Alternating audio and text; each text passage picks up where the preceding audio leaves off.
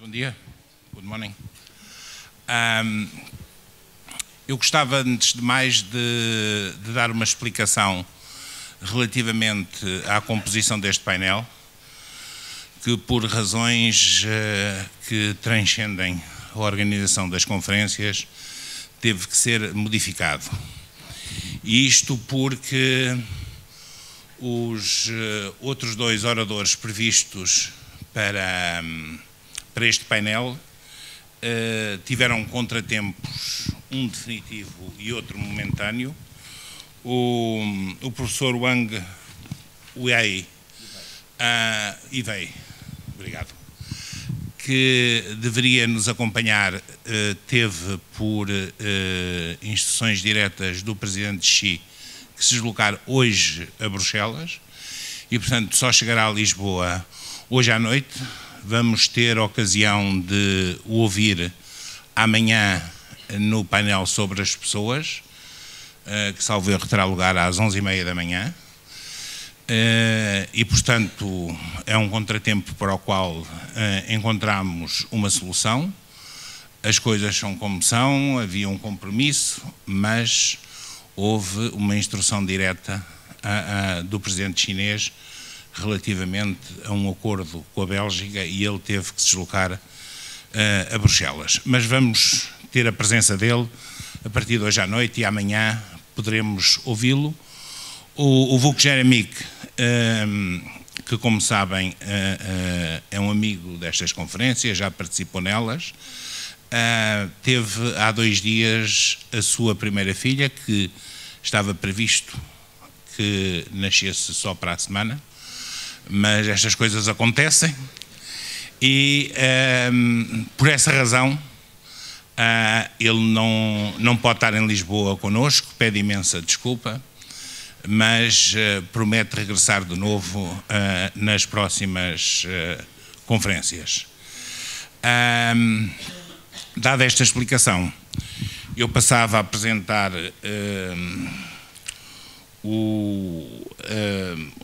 as pessoas que me acompanham aqui na mesa. Temos, em primeiro lugar, o nosso orador principal, que é subejamente conhecido, o Jorge Friedman, que vem de Austin, do Texas. É um conhecido forecaster da geopolítica, reconhecido internacionalmente, autor de vários best-sellers, como The Next 100 Years, The Next Decade e o seu mais recente livro, Flashpoint. O Dr. Friedman é o presidente e fundador da Geopolitical Futures, uma publicação online para análise, explicação e previsão da evolução do sistema internacional. E antes de iniciar a Geopolitical Futures em 2015, foi presidente da empresa de Global Intelligence Stratfor. Temos o prazer de o ter hoje conosco em Lisboa e estou certo que o vamos ouvir com muito interesse. A acompanhar e a animar o debate que se seguirá, temos do meu lado direito o professor José Félix Ribeiro, também conhecido de todos, que é consultor da administração da Fundação Gulbenkian e é doutor em Ciência Política e Relações Internacionais pela Universidade Nova e, como sabemos, autor de uma extensa obra focalizada principalmente na geopolítica, na economia internacional, na perspectiva estratégica, e é docente da Universidade Nova de Lisboa. E, do meu lado esquerdo, o diretor executivo do Clube de Lisboa, o professor Fernando Jorge Cardoso, também autor de diversas obras sobre estes mesmos temas e professor universitário, também conhecido de todos.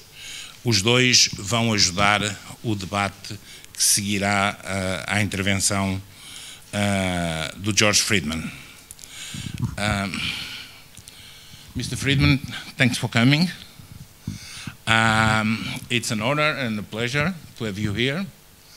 I just gave a brief explanation about the changement of our panel, but mainly we are here to listen from you, and we are very glad that you could come to Lisbon and join us in this conference. The floor is yours. Thank you. Thank you. It's always good to be in Lisbon. It's a happy place. There are a few happy places in Europe today, but this is one of them. Either you know something the Europeans don't know, or you don't know something the Europeans do know. I don't know which. So I want to begin with two dates that are crucial in understanding this moment. One is 1992. Three things happened in 1992. The fall of the Soviet Union, the signing of the Maastricht Treaty, the implementation of the Maastricht Treaty, and the emergence of the United States as the only global power. Remember that until 1992, there was a Cold War. It did not always look like the United States would win. The United States is obsessed with the Soviet Union. The Soviet Union is obsessed with the United States. With the fall of the Soviet Union, it was like if you've ever seen tug of war and somebody cuts the rope. The United States was completely off balance. It did not know how to respond. It still does not know how to respond. We should remember that the British Empire begins with Britain being defeated by a third world power that could never possibly do that, the United States. Nevertheless, in spite of this defeat, the British Empire emerges and dominates the 19th and the first part of the 20th century. It is almost inevitable when you look at Rome or other empires, but the first stage of beginning an empire is not planned, and the political system that is governing it doesn't know what to do. So it should not be surprised that one of the characteristics of the world is the only global power very uncertain as to how to respond to events. What are the things that matter to the United States? Where should it involve itself? Where should it not involve itself? These are uncertainties that will take a generation to work out.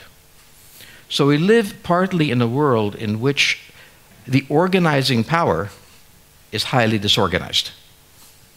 And this is simply the process of unilateral global power. In 2008, something else happened that's extremely important. What I will call the global export crisis. From the 1980s onward, the international economic system overbuilt its industrial plant. This was particularly true in emerging countries like China. Their industrial plant had to be larger than the domestic consumption, because this was how they would generate the capital to maintain that. And this was regarded as brilliant because it was believed that those countries that could export the most were the most efficient, and those who couldn't export were weak.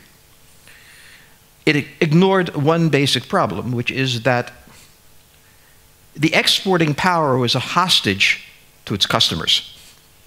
If its customers couldn't buy, its industrial plant was paralyzed to some degree.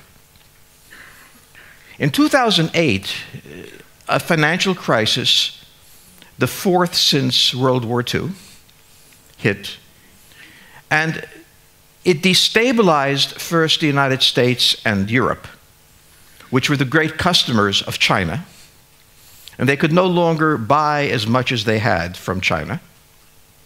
And the Chinese, who were dependent on the marginal increase of exports, suddenly staggered.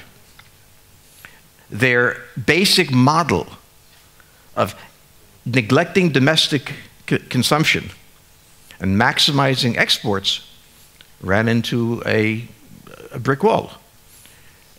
They were, in effect, owned invisibly by the United States and Europe. As I say, Walmart and Carrefour were the great powers that governed China's future. And suddenly, China had to find a new way to manage its system. After this, you wound up with another problem, which is those countries that sold to China primarily industrial production, industrial minerals, oil, copper. Now they had lost their market. For a very long time, it appeared to the commodity markets that, well, the Chinese will go back to consuming. The price should stay up. I want to buy more because the Chinese will consume. They did not understand that the decision on consumption by China was in Europe and the United States. If they could buy, then they would buy more goods.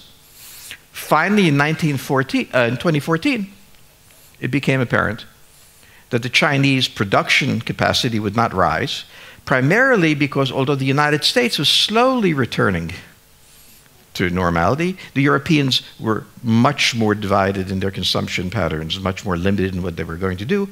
It meant that China, now facing competition from Vietnam, from Colombia, from Paraguay, other countries, at lower costs, was not going to regain the position it had.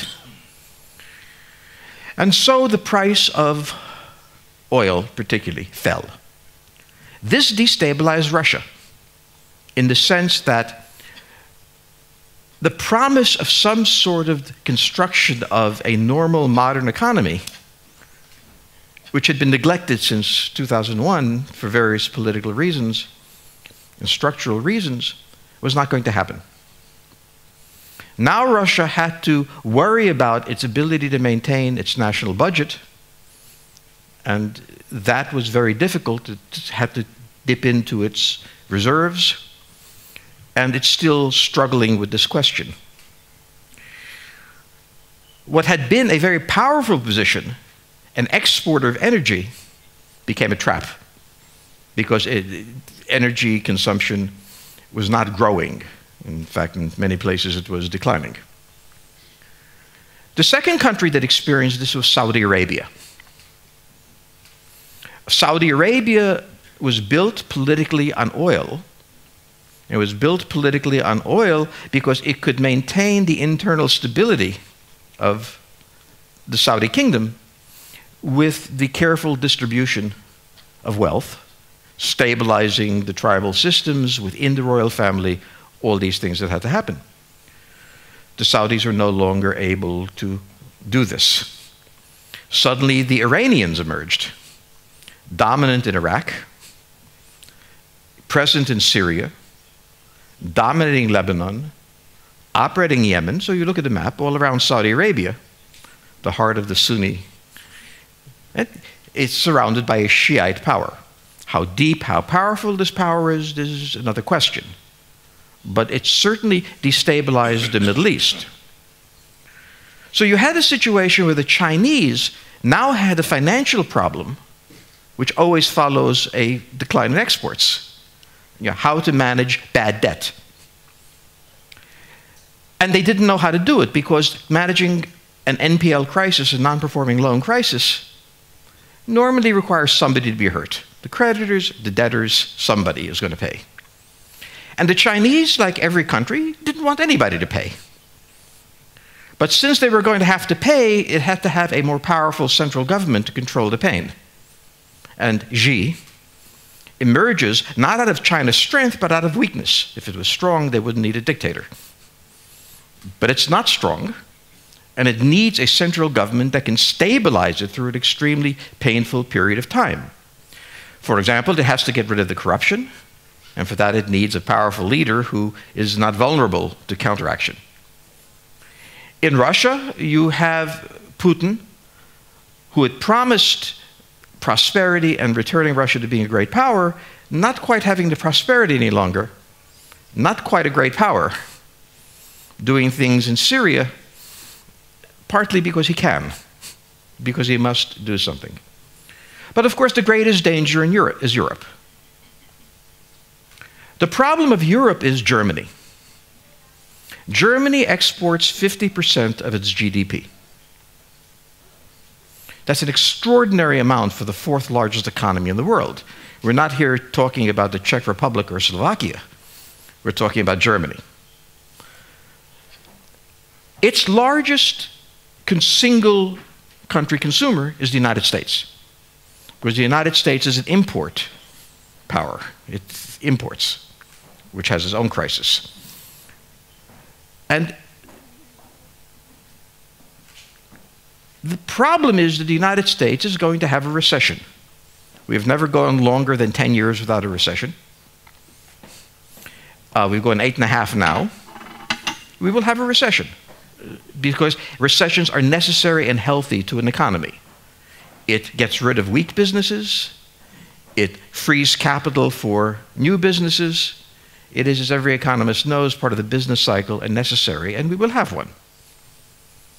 Now, the first thing we will stop buying is industrial machinery. That's always the case in the United States. And who are we buying industrial machinery from? The Germans. So now the Germans are facing the possibility of an American recession, and that this American recession will not hurt the Americans nearly as much as the Germans. Normally they would depend on their financial system, but this is the amazing thing.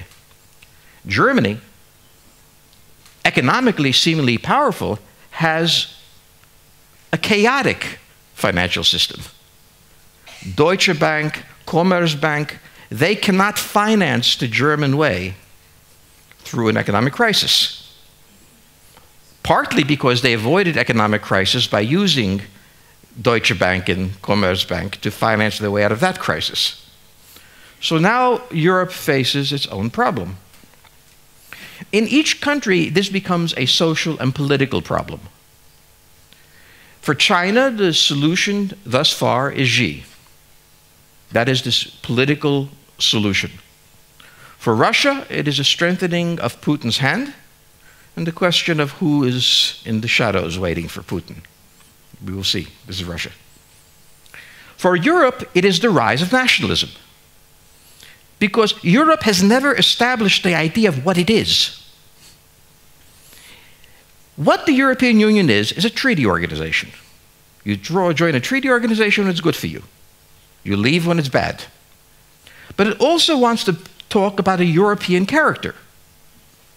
That's a good idea. But the problem is, the Germans know they're not Greeks. The Germans say, I'm not Greeks, and we're not going to give the Greeks money. And the Italians know that they are not French. The English know they're not really European. And so what is happening is the rise of nationalism, to which the answer is Juncker yelling at everybody to stop doing it. But of course, they're not going to stop doing it, because the question in Europe is, what is it that holds us together? The answer is prosperity. What is Europe without prosperity? Or what is Europe with divided prosperity, in which Netherlands has one set of expectations of what life is about, and Greece has another? Okay. So the problem here is hyper-interdependence throughout the world. In the previous crisis like this, the Third World Debt Crisis, interdependence was much lower. It was therefore managed in a certain way that did not have ripples across the entire system. This crisis has ripples everywhere, and they won't stop. In this crisis, Germany depends on this country for its consumption. That country depends on another. Everybody depends on each other, and it works perfectly in prosperity. But it is the management of economic dysfunction that is the measure of a model. And that isn't there. And so it is a good idea that all of Europe be one, but the Europeans have long memories. I am born in Hungary, and my mother still would not forgive Romania years ago. So my father said, for Europe, the basic principle is never forget, never forgive. And Maastricht was designed to say, everything is forgotten, everything is forgiven. And it was, until 2008. And then the question became, what does Germany owe Greece? Germany is lecturing Poland on liberal democracy without any sense of irony by the Germans that this is a very strange thing to do. The Hungarians are going their own way, and they don't care what happens. You're seeing Europe return to what it is. A continent of 52 different nations with different languages, different histories, different enemies, different friends, who had gotten together to be rich. They did not get together to help the Greeks. In the midst of all of this, the United States has an import crisis.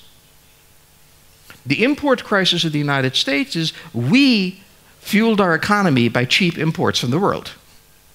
As a result, large segments of the American society lost their jobs. And this segment has risen up. And that rise has produced an extraordinary person, Donald Trump. But you would expect it. You may not expect this much, but you would expect a very strange player. Because the people who used to be in control have, for this segment of society, about half of America, lost credibility. So the difference is, I'd like to say Obama would have said about North Korea, we regard this as a serious violation that will have the gravest consequence.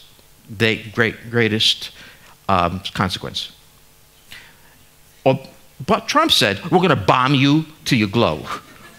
Both said the same thing, but in different words. Obama was much more pleasant about it.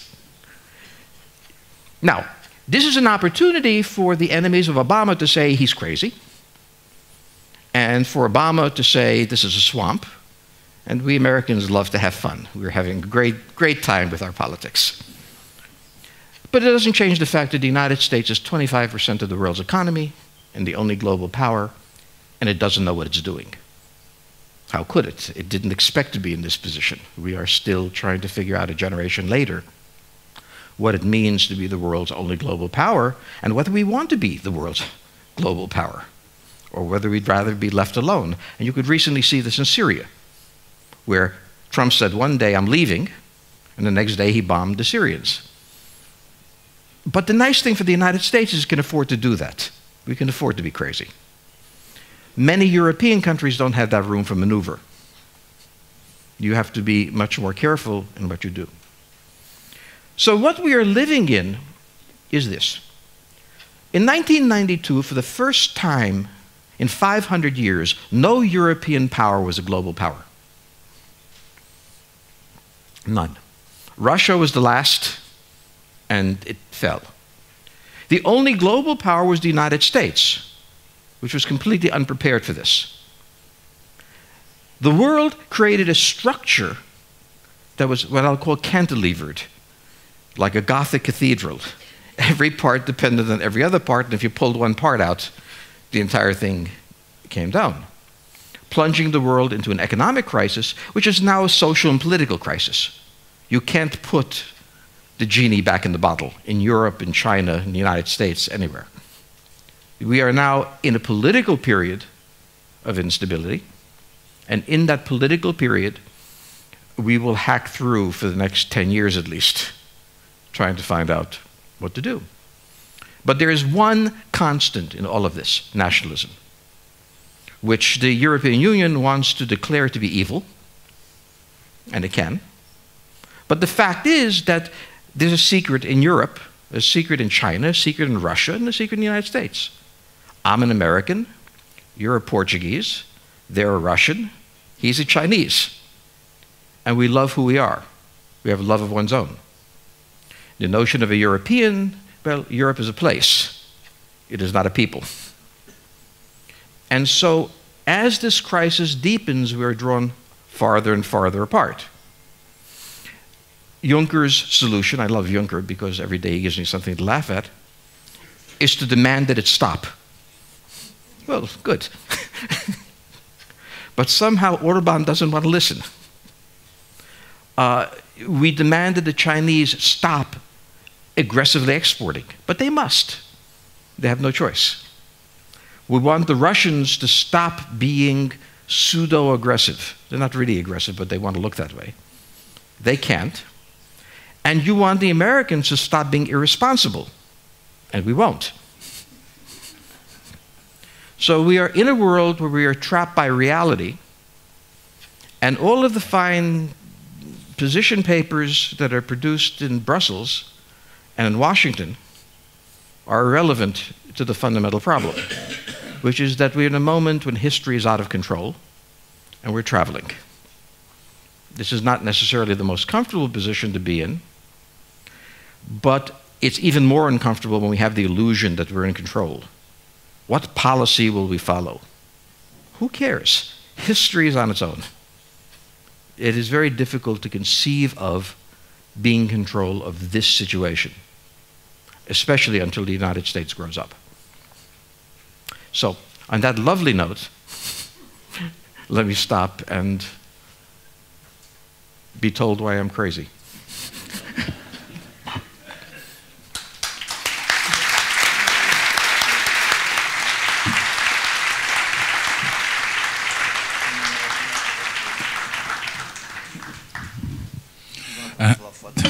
Thank you, Mr. Friedman. I must confess I was curious about the development of certain items that you mentioned in your recent interview of one of the major Portuguese newspapers, and you covered all of them. So I think we have a good base for debate and discussion. And I give the floor to Professor José Félix Ribeiro to make some first comments. Thank you.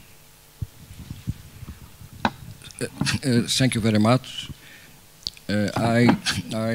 I'm very happy to be here, although my English has not been trained during the last years. I think what Professor Friedman...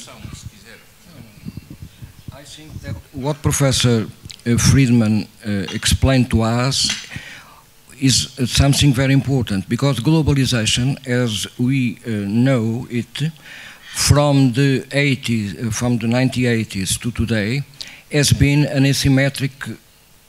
very asymmetric economy, with a country with huge deficits, the United States, and 3 or 4 countries with huge surplus.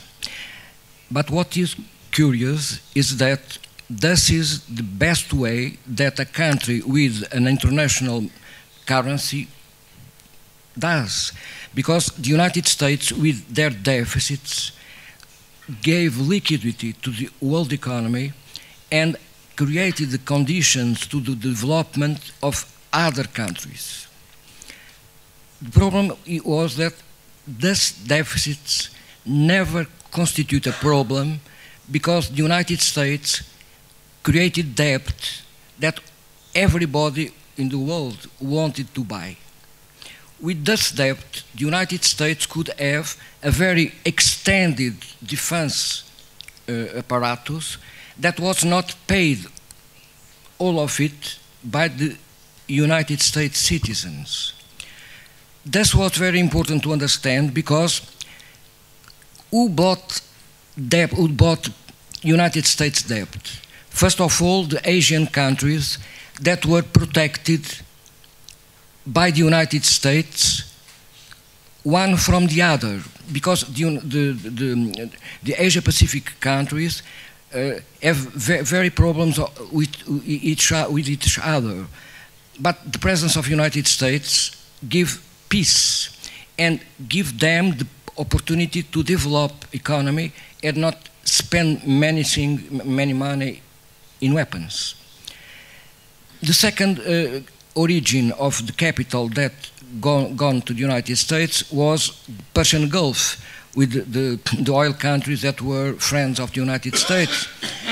So everybody bought the debt of the United States, and the United States could create more deficits and give more liquidity to the economy, to the global economy. The problem was that in a certain moment, this has attained a tipping point and then exploded. It was the crisis of 2008. This is a very important crisis because it was the first crisis in the United States having a capital market financial system, which make for the Europeans with a bank financial system completely impossible to understand what has happened in the United States. The answer of the United States to this crisis was to go to the cyberspace. Cyberspace is the most global and free space in the world. There are no frontiers. The United States invented the cyberspace.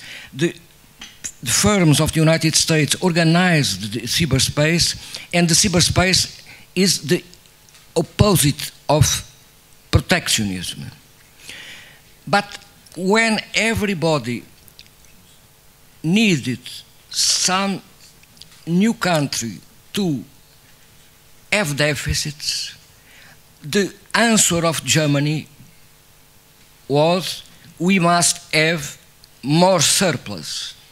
Today, the Eurozone has the biggest surplus of the world. Not today, it is not China, it is the Eurozone.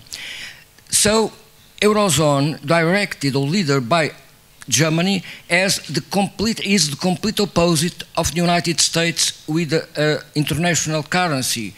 It has surplus when the world needed that Europe would have deficits. So the tension between the United States and Germany is going to be extraordinarily deep. But this is not about protectionism. This is about a new phase of globalization. And we are all very badly prepared, as Professor explained so well. But I have faced in Europe, this is the last thing I will say in this first intervention. We are commemorating the May of 1968. In my modesty, I was an actor of this crisis in Portugal with the student movement. Today, 50 years after, when I think what was the importance of May 1968 in France, I will say today it was President Pompidou.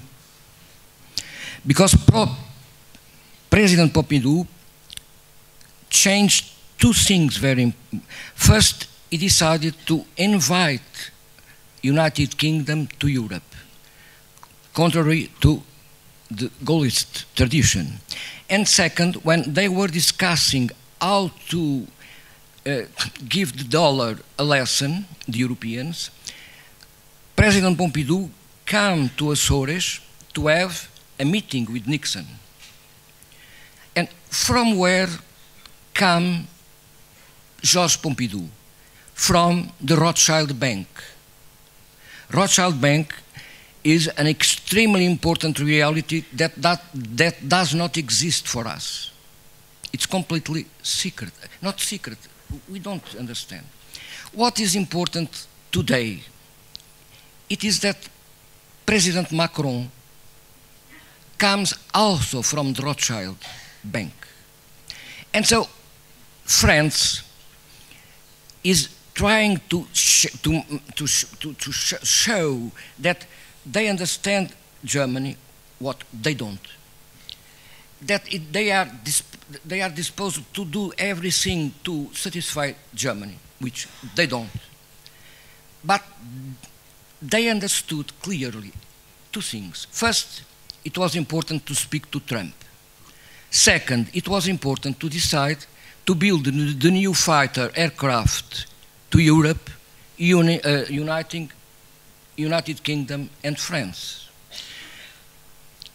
This has nothing to do with the European Union. This has to do with the strategy of the states. States must have strategy to survive. This is something which we have completely forgot during the last 30 years in Europe and in Portugal.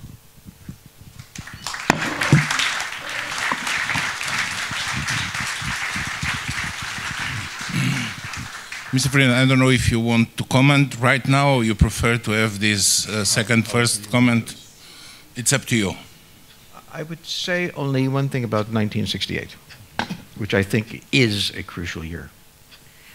It was a period not only the French Rising, it was the period of riots in Chicago, the election of Richard Nixon, who later had to resign.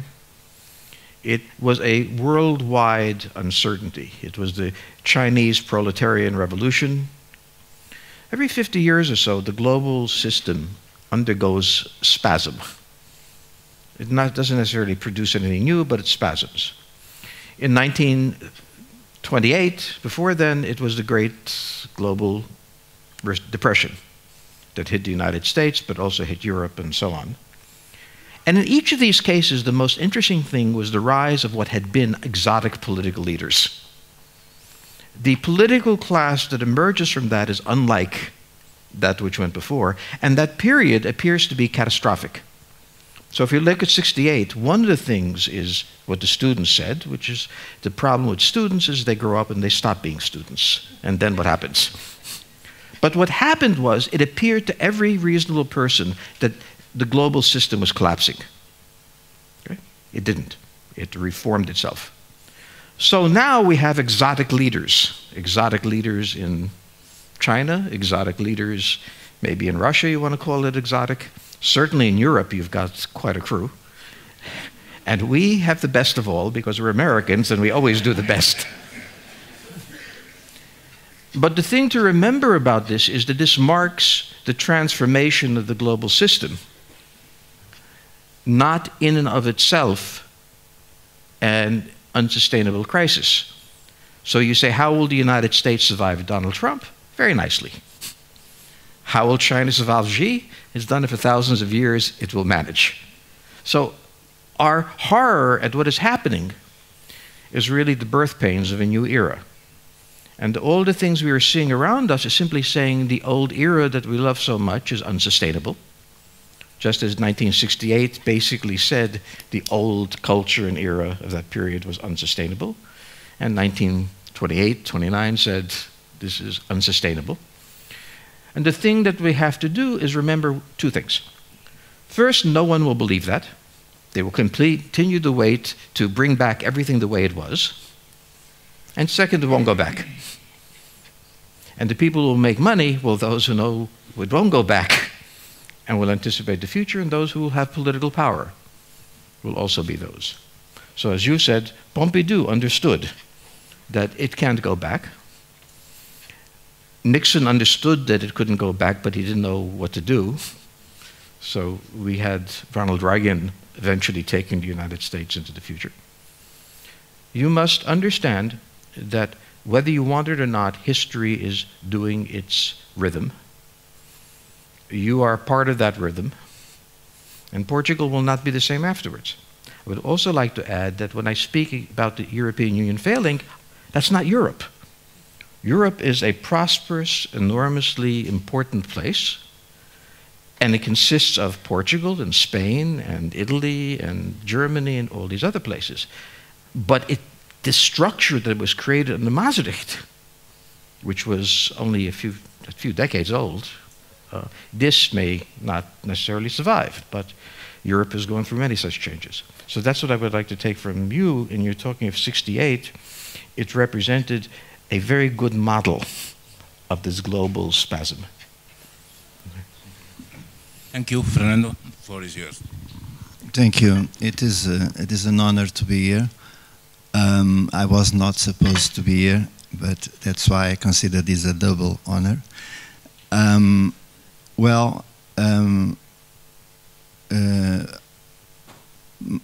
my intervention is this one, and my perplexity I will put at the end. After Second World War, growth, economic growth I mean, and all the dynamics associated to economic growth started, let's say, a very long wave. The first 25 years, United States, Europe, and in general developing world had grown. Even the socialist world benefited from economic growth. A lot of things happened, a lot of systems were built and accommodated, and then suddenly we entered into political and energetic crises associated with the crisis in the 70s.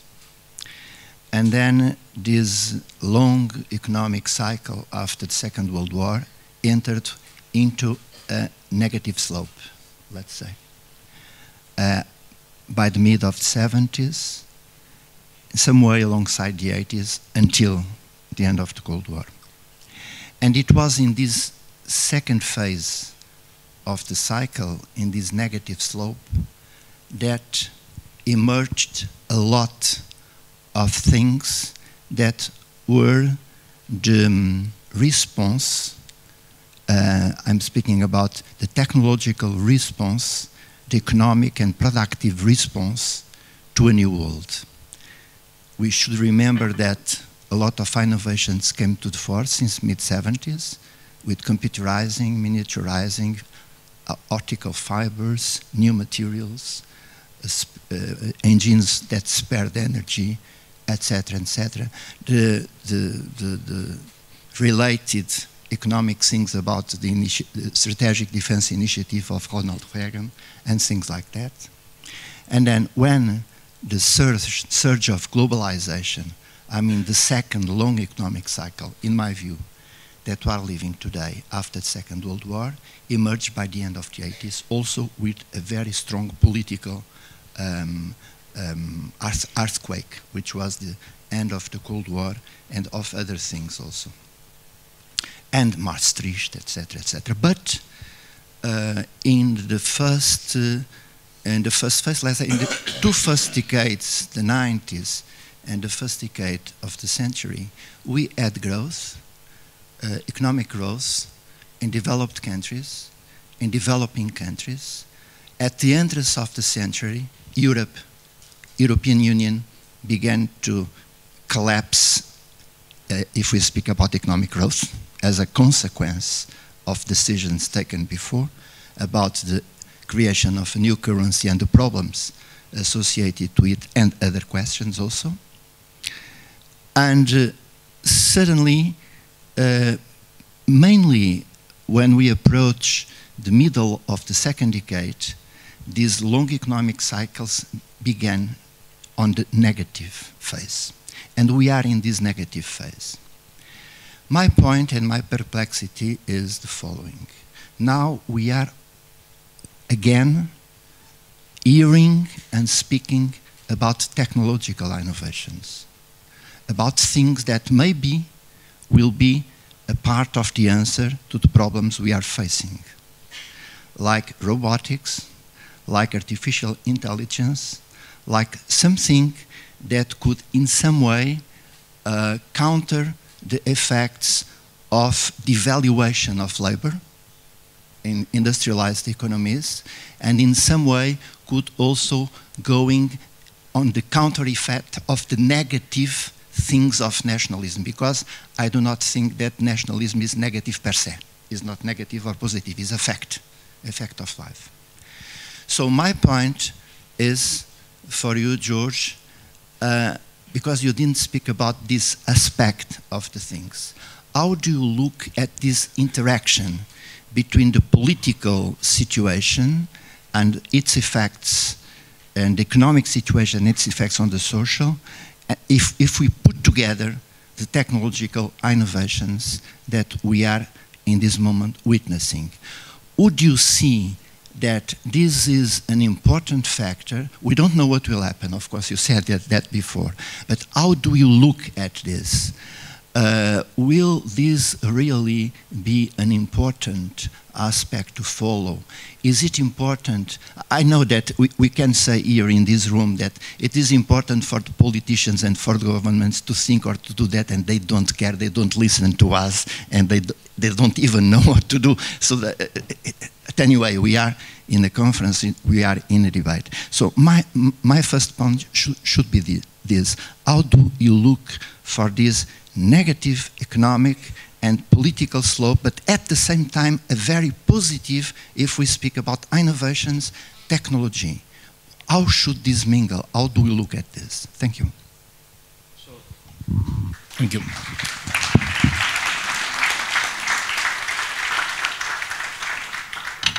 You began speaking about the 1970s.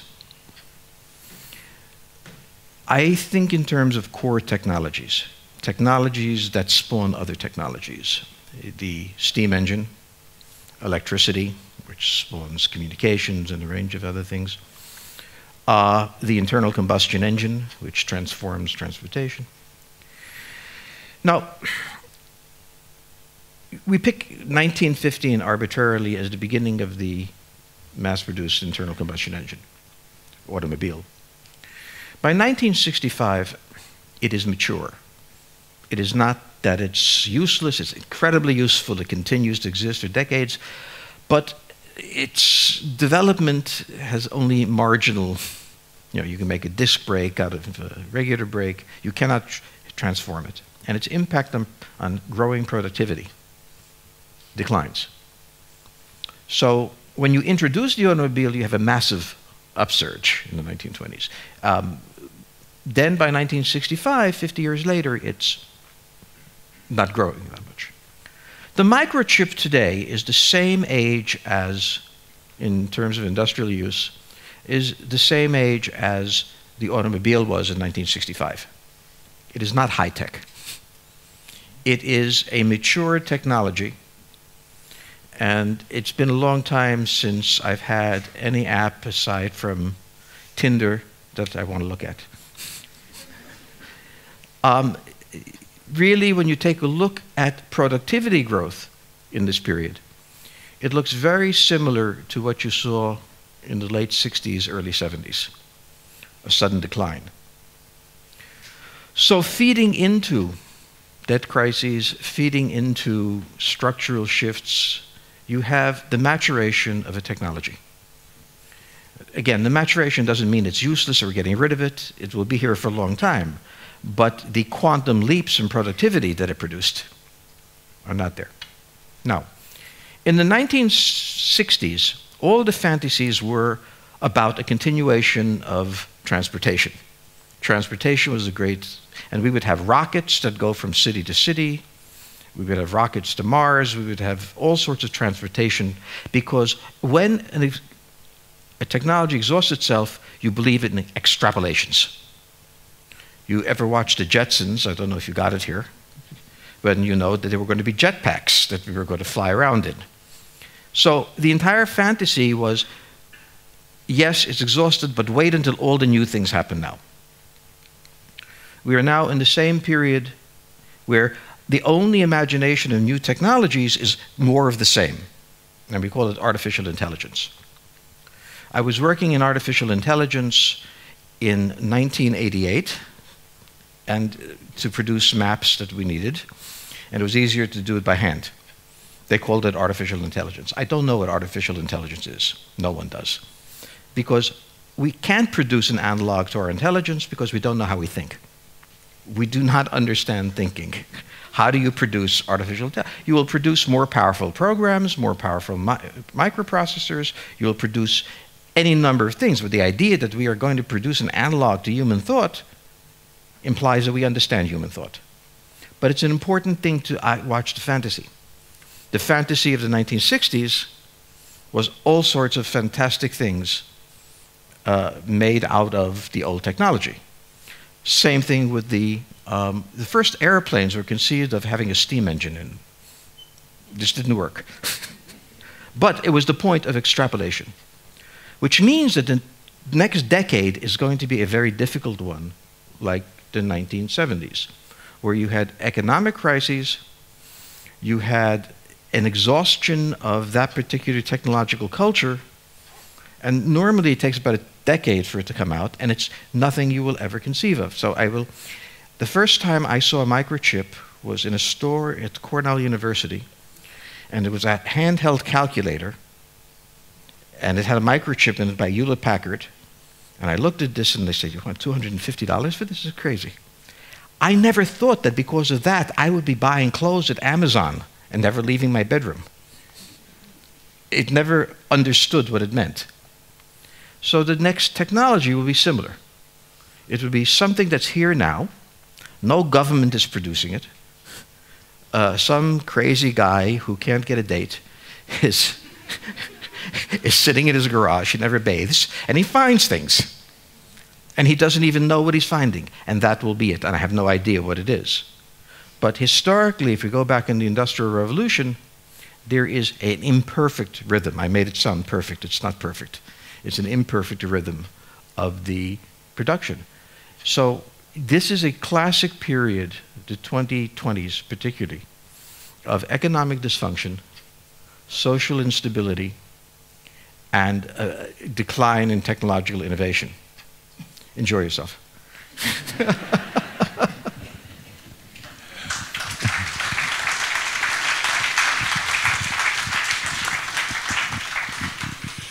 Thank you.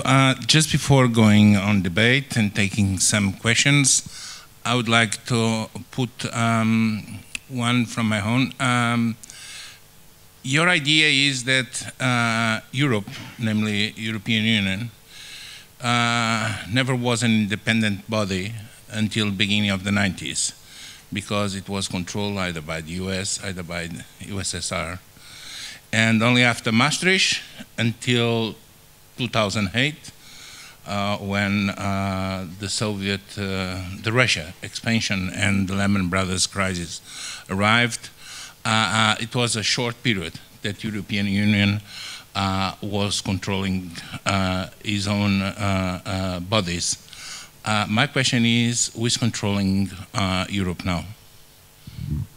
Well, usually no one controls Europe, until little men with mustaches decide they want to take it all. Europe is not easy to control. It resists centralized control because it is so diverse. It is true that until 1992, Europe was occupied. It was occupied by the Americans and the Russians. The Russians wanted to impose governments, the Americans wanted to make money. But still, the question of war and peace was not decided in Lisbon or Berlin or Rome, it was decided in Washington and Moscow. And I should add that Washington and Moscow behaved incredibly carefully to avoid war. Had European diplomats from 1939 or 1914 been in charge, God knows what would have happened. And that's important to remember, because we tend to think of the Russians as irresponsible and the Americans as crazy. They were very careful not to rock the boat. Then Europe was free to do what it wanted. The United States was the first one that wanted a free trade zone. Part of the Marshall Plan was an integrated European economy. The French resisted. They didn't want to be working with the Germans. They didn't want to be working with the English. The French didn't want to work with anybody. So nothing changes. 1992 was a critical moment, and it has to be understood. This was not a European moment. This was an American moment. It was a Russian moment. It was a Chinese moment. It was a world system shifting apart and opening the door for Europe to chart its own future. And it did. It was the Maastricht Treaty. And how it comes out, well, you know my opinion, but how Europe comes out is Europe. It's still there. It is still a magnificent place. So I would argue that it has to be understood that the European Union does not exist in isolation. It is part of a global system that adjusted itself in 1992 and gave space for the European Union And then the European Union aligned itself very carefully with forces in China that were developing, aligned itself very carefully with the United States. But the idea that suddenly there's this independent European Union, it is in the same way as the United States or China is intimately integrated into the international system. And the idea that the international system can fail or decline or have a crisis and Europe not be subject to it is the essential problem. You said there was one crisis. From my point of view, there were four crises, financial crises. There was the municipal bond crisis. There was the third world debt crisis. There was the savings and loan crisis, my favorite. I never understood it. And then there was the subprime crisis. Each of them were built around one assumption: a class of assets that could not decline. Municipal bonds could not decline. Third world debt could not decline because spaceship Earth was running out of oil and you just invest in that and you will make money. Savings and loan, I don't know, what couldn't decline. And houses and prices in the United States could not decline. So it begins with a complete misunderstanding of what it was. Now, how did the Americans deal with it? On a Sunday afternoon, Paulson and Bernanke and 6 bankers got together in a small room, broke 50 laws, and the banks opened the next day, and that was it. There's no room to hold all of the ministers of the EU. I mean, where will you have that meeting? In a soccer field? And this is the fundamental question, that sometimes in political systems you must get a bunch of peoples with a common interest and they must make a deal. And Bernanke looked at the Citibank and said, "You're donating so many $1 billion." And they said, "Oh, no, not. Yes, you are. I'll send you to jail." "All right, well, I'll give it." So, but there's no one in the EU is not built to handle crises. When the crisis hit you here, the national governments were trying to cope with them, but they didn't control their currencies. So it was, I think, a free trade zone makes perfect sense. We don't tell the Mexicans what to do. Well, we tell the Mexicans what to do, but they don't listen to us. I mean, you had a free trade zone that was working wonderfully. It became too ambitious. So you will find a new place. But I think the urgent thing to understand is that Lisbon depends not only on what is happening in Europe, but it depends on what's happening in the United States, in China, and elsewhere, because that is defining what is happening in Europe. None of us are fully in control of what goes on, least of all Europe. Thank you. Okay, we are taking 3 questions to start. We have 2 and 1 there.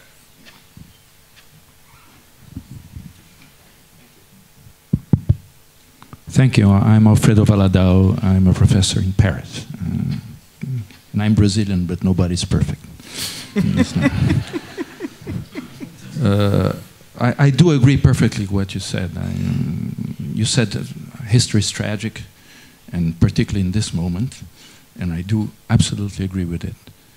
But I would question the feeling about it, which is that there is another constant in history, is the more it gets worse, the more you have will and people trying to solve the problem on this.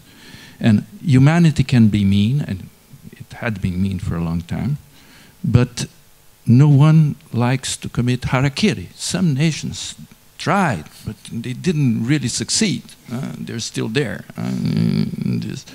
And another thing, that nationalism in the end is a very recent ideology as an ideology in this, and can die too. So when you say the hyper-connected world has to face this resurgence of nationalism, I do agree. But you also said that we cannot go back.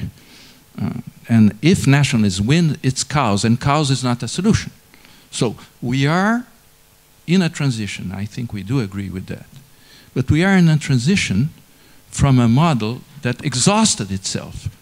Mass production for mass consumption with mass media. And we're entering, I don't know how and when and whatever, in a model with this network, customized production, to customized consumption, and customized media of the social networks. The question is politics. How the new politics will adapt to this new model, which is a new revolution, so important than the Industrial Revolution in the beginning of the 20th century. And so it can be an authoritarian model. It can be a model that is more, can defend our rights and our fundamental rights. But that depends on the people who is going to do that. So it is bad for us that are old people. But for young people, it is quite exciting, the spirit. You have to build everything about it. So that's why I'm questioning a little bit the feeling. I'm old too. So I'm saying, oh, this world is bad. We're going to have horrible, everything's going to go down. So have fun. Yes, we can do all this. But for the young people, you cannot say that to them. You cannot say, have fun. No, you have to say, go ahead. Take charge. Try to find new things. This is the only thing I wanted to say. Well, to the young people, they won't listen anyway. We take the second question now. So we stay between ourselves. So. Hello, my question is very much along... Can you identify yourself, please? My name's Mary Cardoso from the London School of Economics. My question is very much along the lines of the last questioner. If we think about these phases in economic development, the automobile phase, even though it started in 1915, was only really globally diffused after the Second World War, and it was the consequence of politics. It was the consequence of big government. It was the consequence of a commitment to redistribution of income. It was to left politics, actually. And I think at the moment what we are facing is that our political institutions are not fit for purpose. They don't fit the technological changes that have happened. And that explains the current crisis. But I think history is always a kind of mixture, a dialectic between the idealistic and the cynical. And what I missed really was the idealistic. If I think about what you said about Europe, for my generation, and I'm old too, I'm the post-war generation, and for us, Europe was all about ending wars on the European continent. It was a peace project. It was about ending fascism, ending imperialism. And there is an idealistic element to the European project that hasn't completely gone away. If I think about, and the early steps of European integration were not only the free zone, they were also the agricultural policy, which was kind of social policy. They were also structural funds. And if I think about the Maastricht Treaty, it was immediately after the Cold War when there was a kind of idealistic reinvigoration of the peace project, because we wanted to end the Cold War divide of Europe. We wanted to end the occupation by the United States and Russia. But it was a compromise, actually, between the Europeanism, that kind of Europeanism expressed in Jacques Delors, and at the same moment, and this seems to always happen in moments when the technological model exhausts itself, the rise of market fundamentalism. So, and I think that's what's led us to the crisis. So I suppose my question and just to finally add, I think if we are going to find political institutions for the new era, we can't rely on the old nation-state model. And what's interesting about the European Union is that it's potentially not a new nation-state, a new great power in the making. It could be a model of global governance. I'm not saying it is, but it could be, that is about taming and dealing with the worst aspects of globalization. And it's that kind of institution that we're going to need if we're going to overcome the crisis. Well, I am an idealist. Unfortunately, I have different ideals. So, which one of our ideals One of the foundations of war is different ideals. The Soviet Union was idealistic. Nazi Germany was idealistic. They both had terrible ideals. I distrust idealism. I distrust idealism because people kill in its name. And the idea of idealism is benign is sometimes, not always. So I'm certainly not feeling that this is the end of the world. 1970s wasn't the end of the world. We had a magnificent right? But I'm saying that we are in a difficult period, and there will be an upsurge based on new technologies, new institutions, and so on. Now, I want to talk a little about the nation state, because there's a contradiction between the fear of the nation state and the belief in liberal democracy. When you read Montesquieu, when you read Rousseau, the nation was the foundation of liberal democracy because national self-determination was the fundamental thing. One of the great moments of European history was 1848. And 1848 was the rise of nations asserting themselves against empires, saying, I am not a Habsburg subject, I am a Hungarian, and I want to, with my fellow Hungarians, determine my nationhood. So Europe has a very complex history. Now, if national self-determination, which I recall back during the heights of American intrusion in other countries, is a fundamental value, the national self-determination must be, in some sense, about the nation. If it's not about the nation, then what determines? What is determined? If there is no action by the citizen directly in controlling what the government is, and the commonality between the government, well, you don't have national self-determination.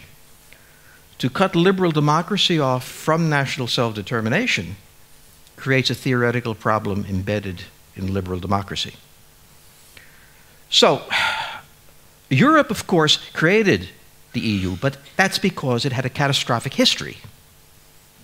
It had Nazi Germany, who had taken nationalism to a point of horror, and it was Europe's project never to allow that sort of thing to happen again.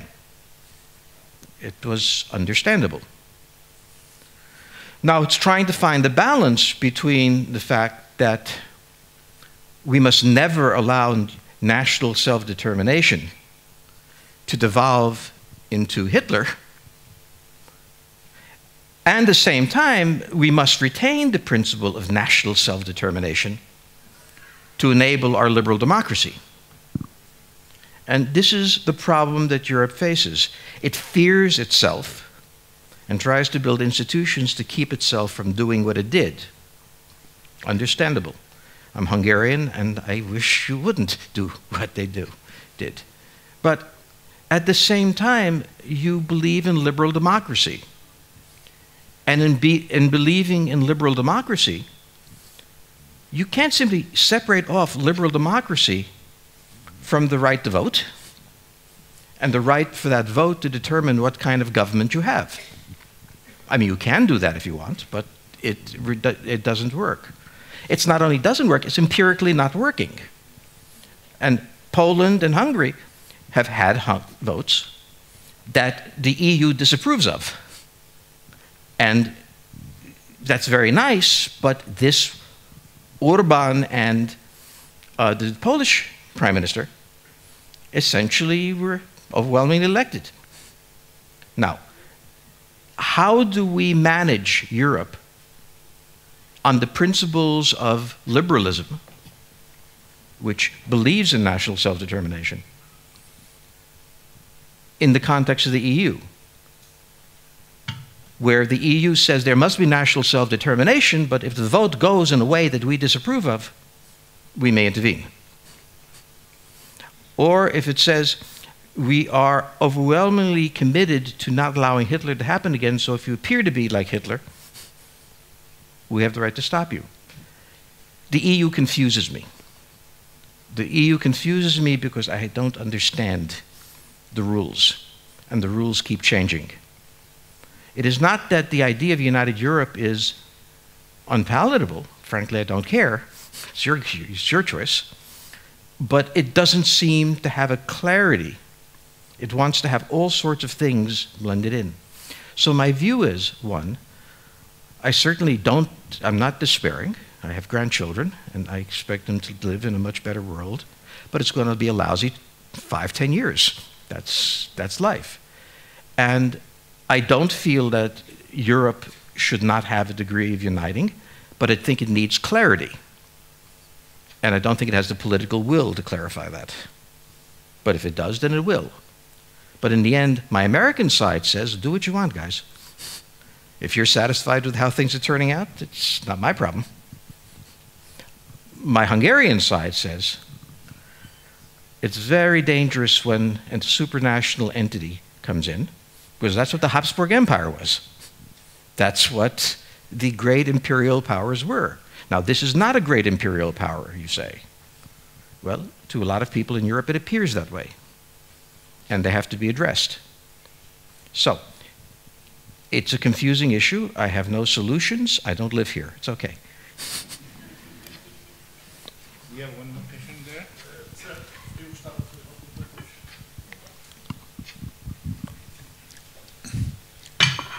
Thank you, Professor.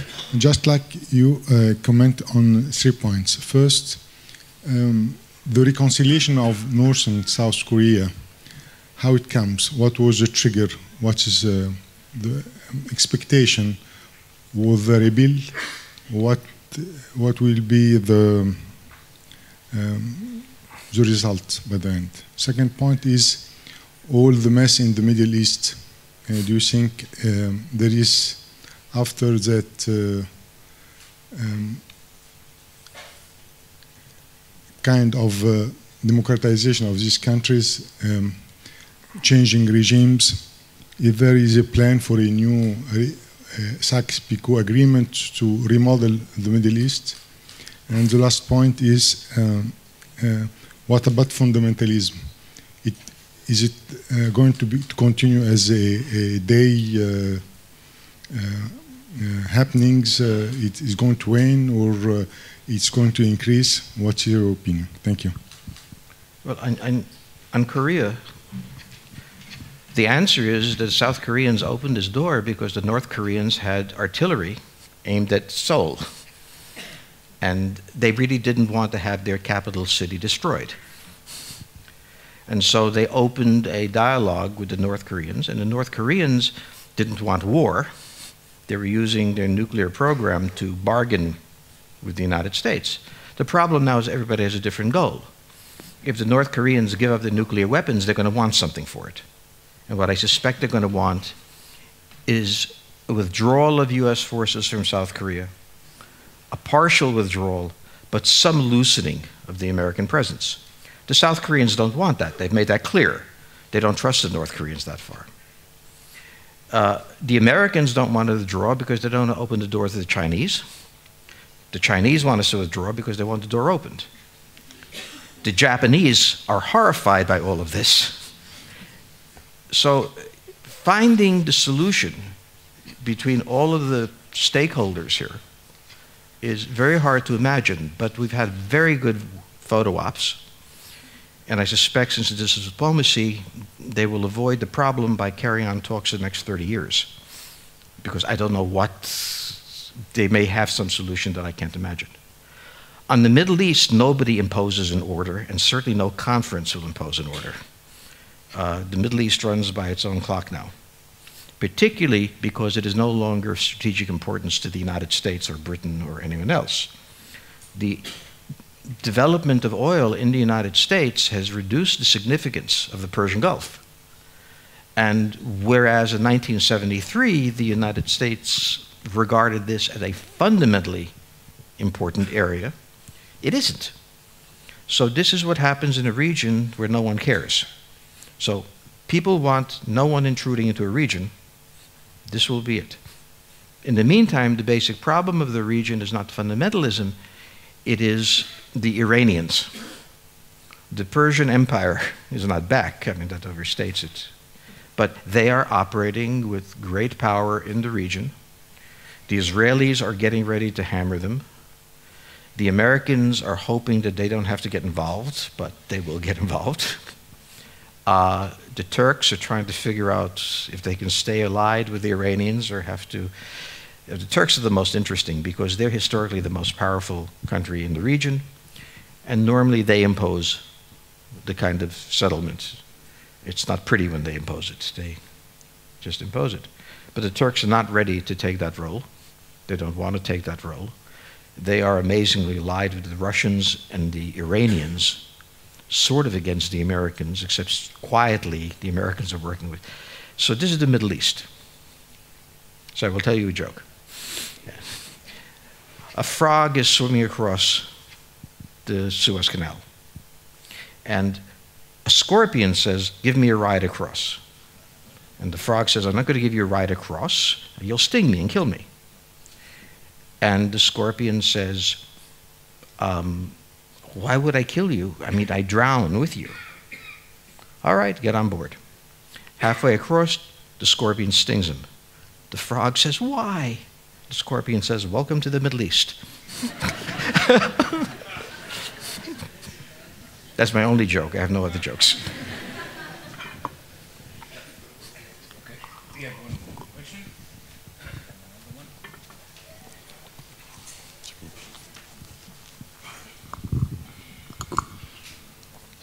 Good day, teacher Mr. Jorge Friedman.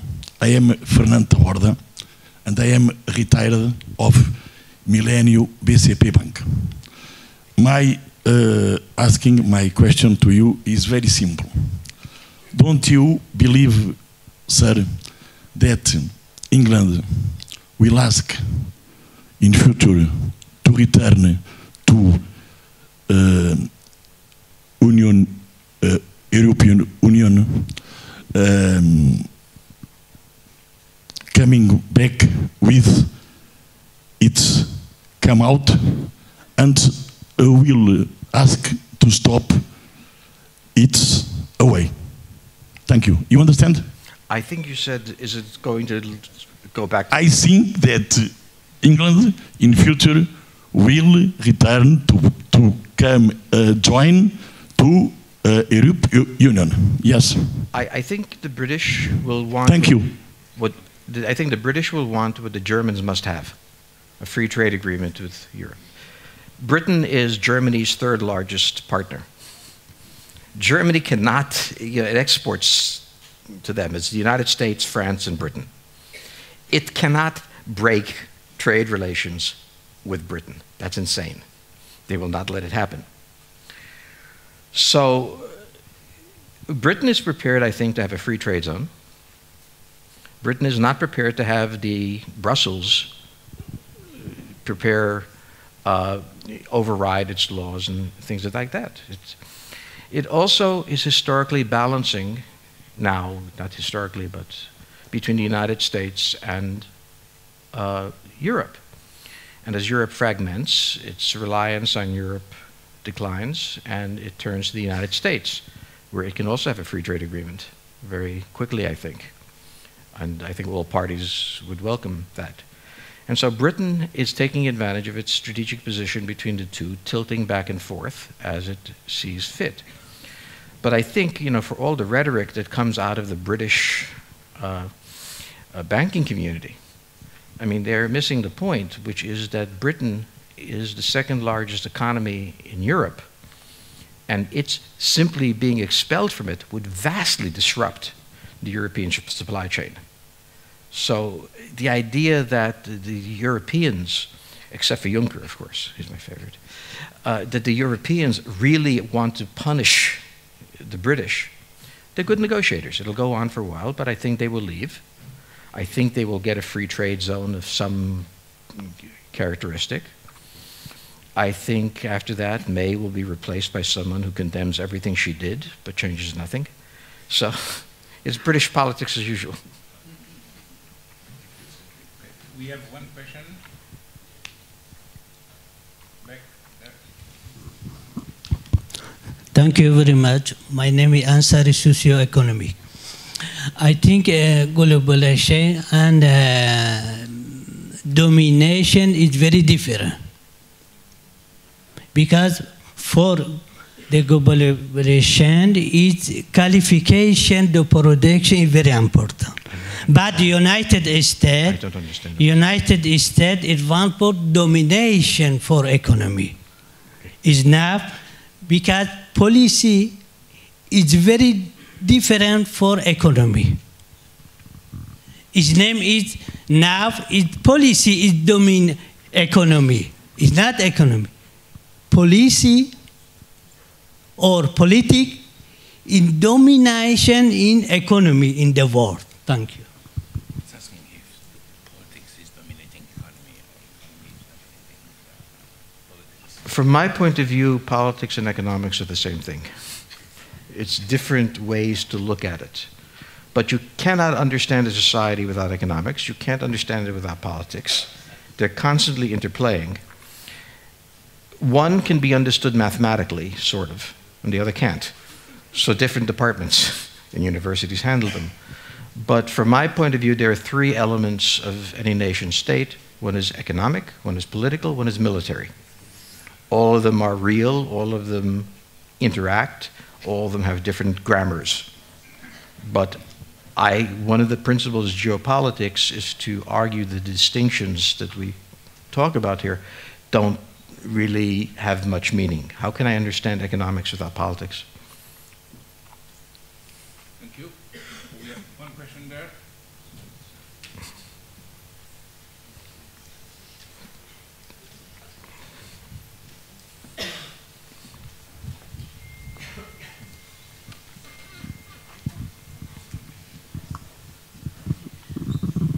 Boa tarde já.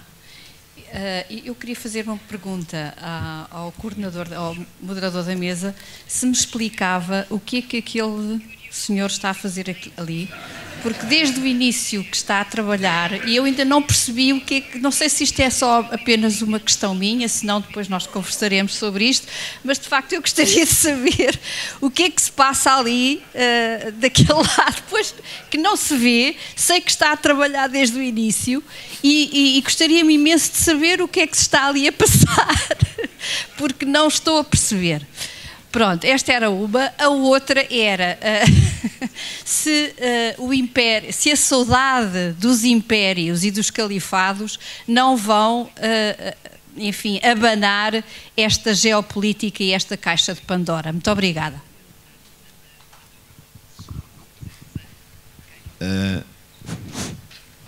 Vou responder-lhe em português.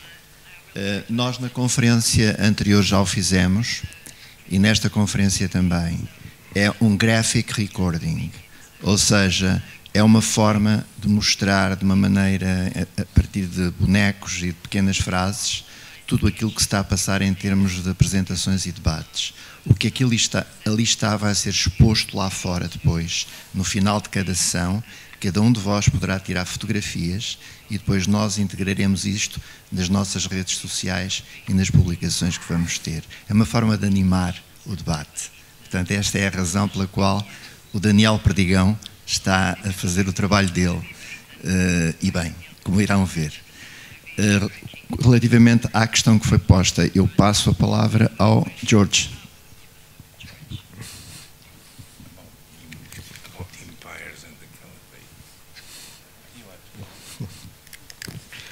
Okay, so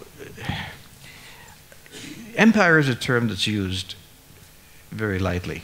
Empire, to me, means an imbalance of power, such that one nation can have unbalanced influence among the others. That imbalance is not a conspiracy or an attempt to, it may be a preface to it, but it is not in itself a problem. It is a natural occurrence. So the United States at this point, because of the size of its economy, 25% of the world, its military force, has an imbalance of power in the world.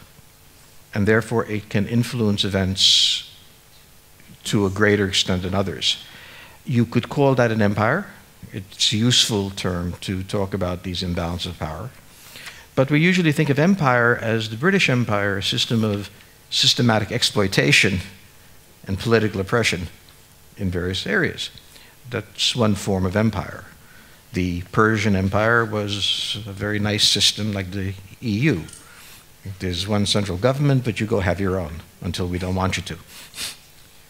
There are many forms of it. The term, I think, has become opprobrium since Lenin. It's understandable why. Many people are offended by it, but I find the term explanatory. Okay. We are going to have two questions, and then we have okay. First we have one question there, and after there will be final statements, and after you close. Okay. Okay. So, Ambassador. Thank you. I'm Fernando Neves. I'm fortunately a retired ambassador. And, well, I'm glad you said that European Union confuses you. It means you have scored a point. Confusing the Americans is one of our objectives. This was supposed to be a joke. I didn't hear that. I said that I'm glad that you said that European Union confuses you. That means that we, the European Union, have scored a point. We are confusing the Americans. Having said that, I appreciated very much your crude realism. But there's one point you didn't touch, which is how much does the financial institutions deregulated are conditioning democracy? This is one point. A second point related to that one is that when you deal with underdeveloped countries, one of the problems is that they are not able to collect taxes. They are not able to collect the taxes they should collect from the economy in that country. And now we have more or less the same situation. I mean, they have these huge cyber or whatever, I don't know the name of the new technology companies that don't pay taxes. Fortunately, in the European Union, someone is trying to make them pay taxes. But if you think about these companies that don't pay taxes, I don't remember which one, Google or whatever, that was not paying 13,000 billion euros in Europe. To add to that, with the free circulation of capital, you have the offshores. So the problem is that nobody's paying taxes, or at least as it used to be, which means that those who pay taxes are being punished, and those institutions that don't pay taxes have a huge control in the policy of the world. Thank you. I would summarize that problem this way.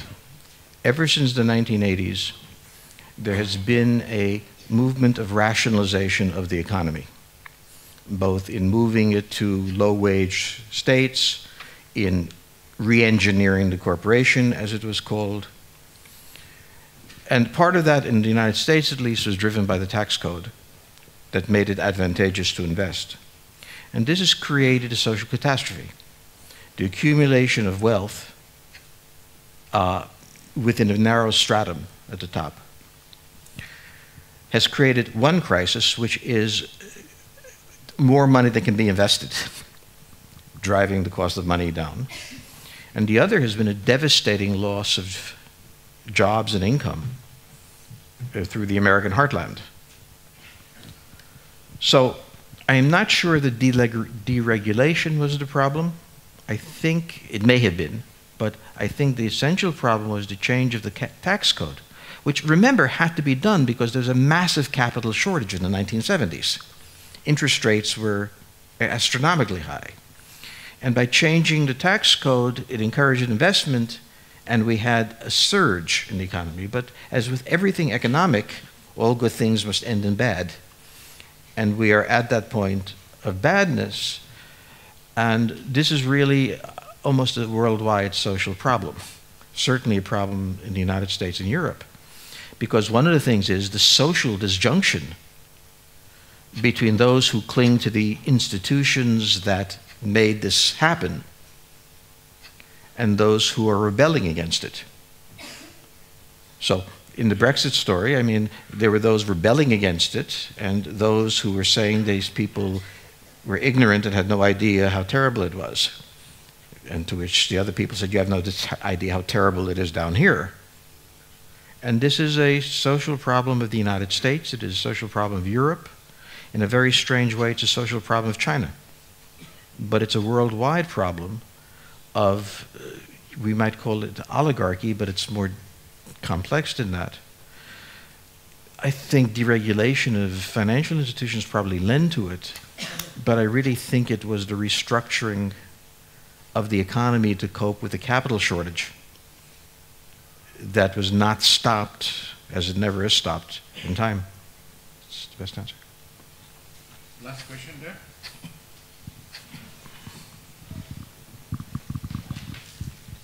Please, how do you see the risk of Europe becoming as irrelevant as the Middle East is today?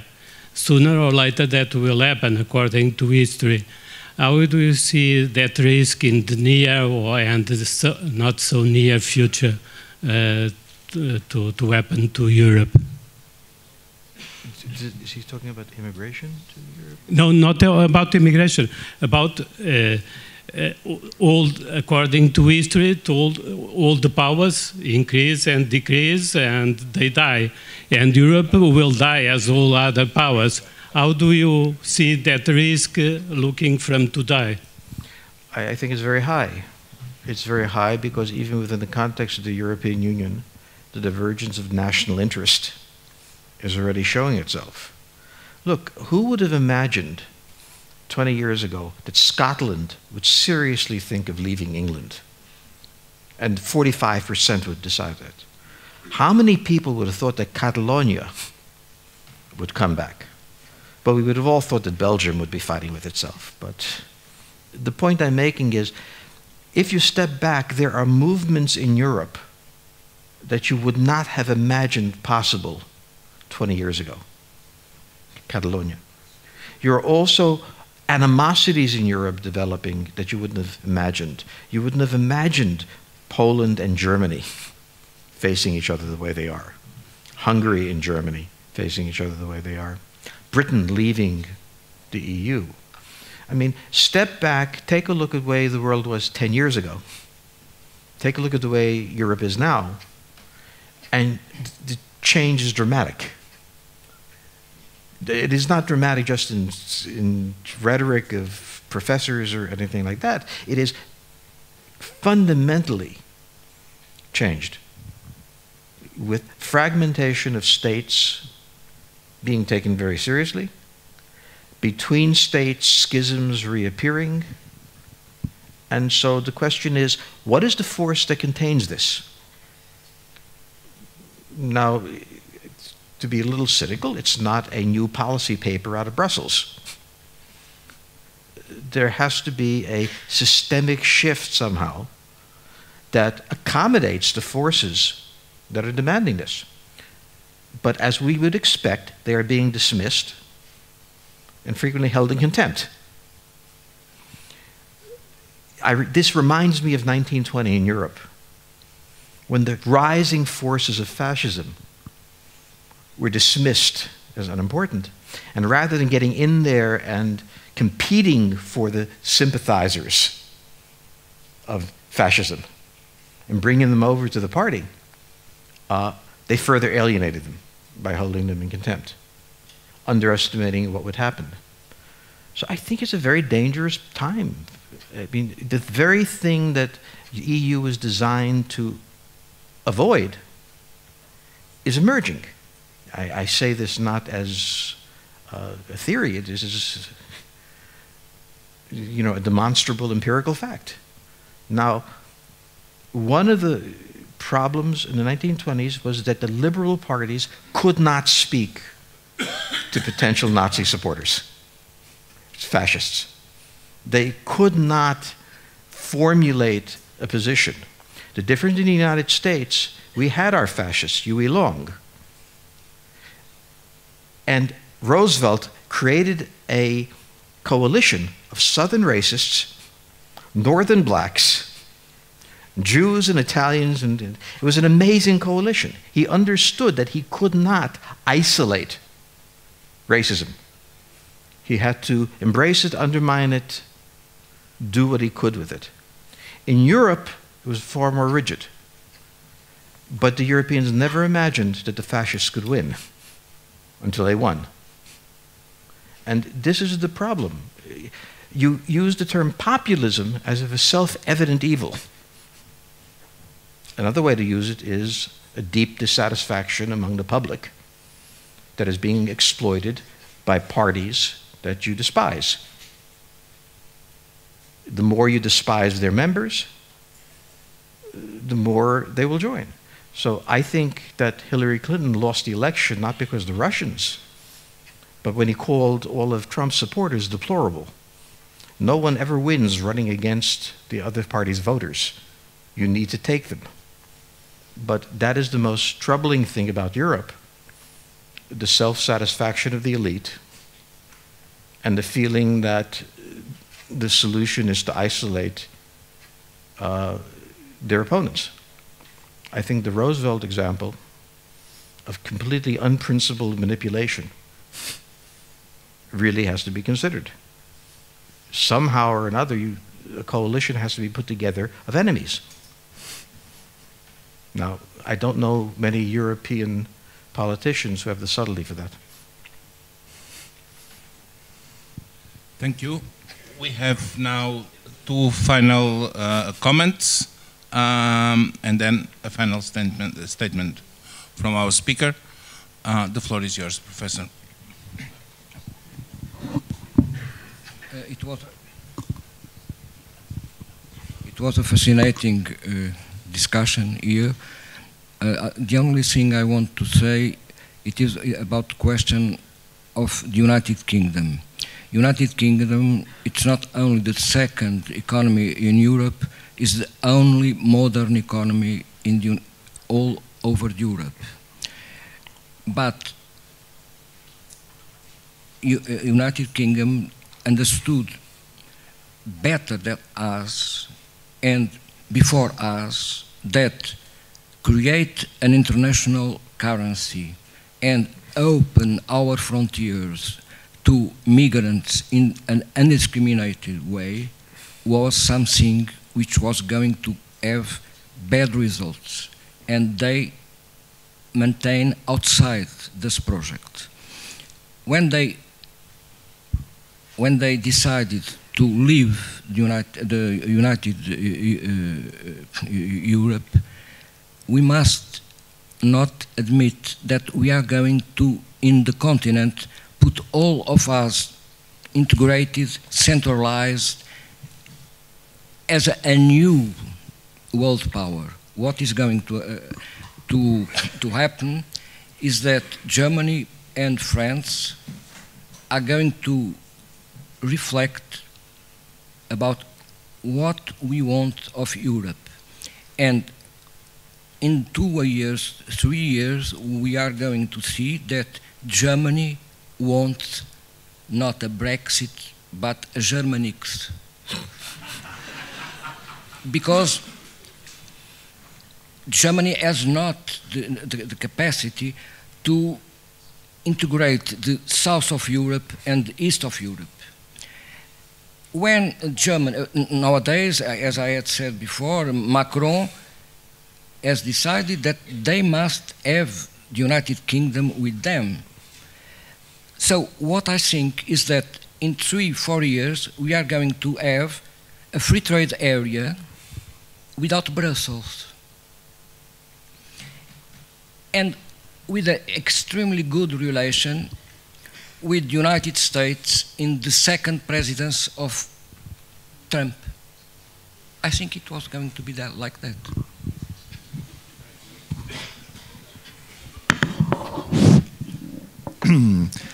Well, who knows? That's a fascinating thing just to see. There are, of course, other alternatives, and they are not exactly contradictory to each other because there are common interests in both ways. I mean, I believe that up to a certain way, there is a very strong push towards maintaining at least peace in Europe, just so business and economics can continue its own way. Anyway, my point, I had an extended conversation yesterday, I would say for this panel, unfortunately, with George Friedman, because I put all the questions that I had to put yesterday to him.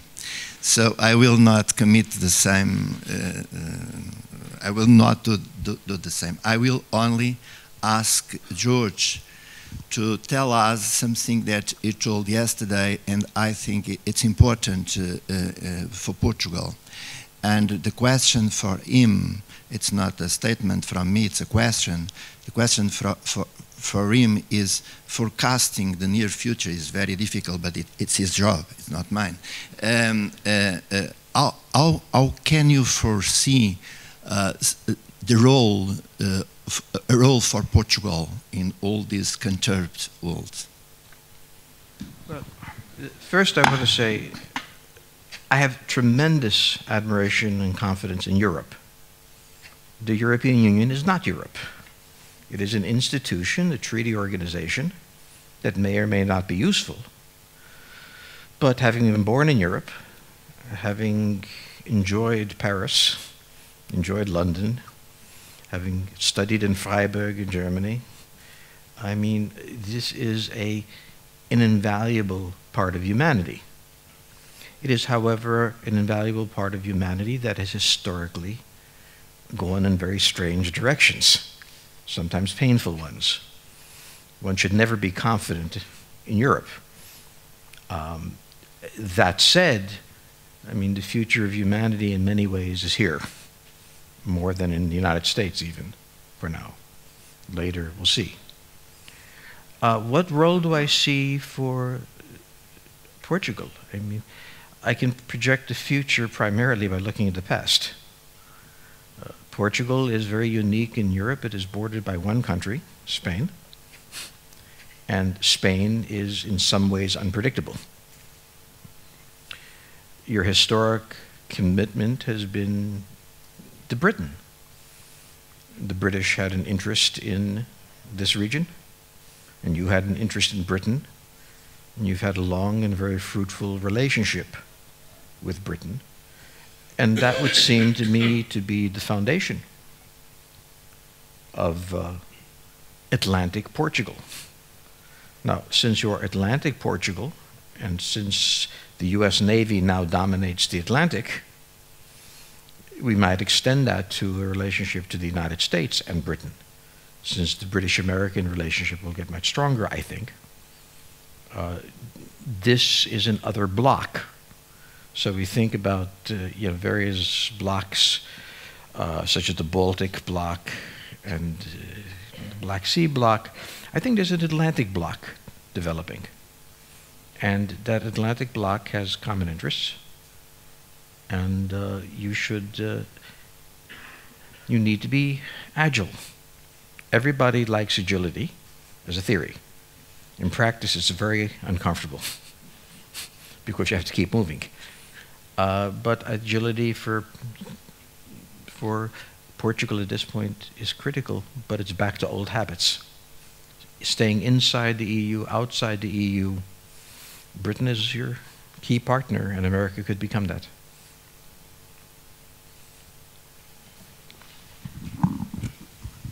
Thank you. Mr. Friedman, on behalf of Club of Lisbon, thanks for coming and share with us all your views about these different items, and I hope to see you here in Lisbon next time. Para todos, muito obrigado pela vossa presença em nome do Clube de Lisboa, e temos...